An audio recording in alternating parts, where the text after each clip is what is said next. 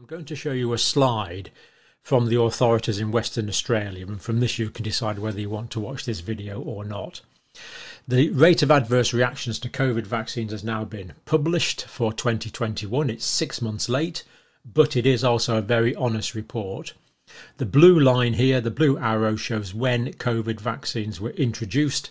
These are adverse events following immunizations reported by the Western Australian authorities, or to the Western Australian authorities, 2017, 2018, 2019, 2020, 2021, when the COVID vaccines were introduced. And we see this massive increase in adverse reactions to vaccines which have been reported. Now, of course, immediately you're going to say, well, just a minute, there was a lot more COVID vaccines given. Well, that's true.